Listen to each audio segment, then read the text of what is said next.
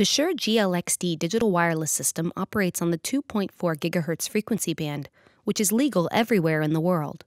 The 2.4 GHz band is also used by Wi-Fi devices, but that's okay.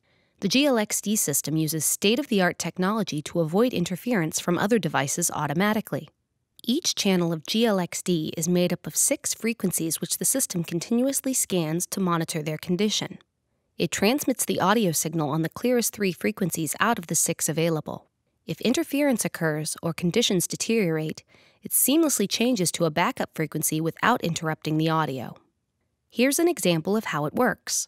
Here's a scan of the 2.4 GHz frequency band showing the Wi-Fi activity in this room. There are 2 kinds of traffic shown here: continuous traffic and bursting traffic. These 3 signals are from the GLX-D transmitter. Now we'll generate some interference, which the GLX-D system will automatically detect and seamlessly move away from, providing uninterrupted audio.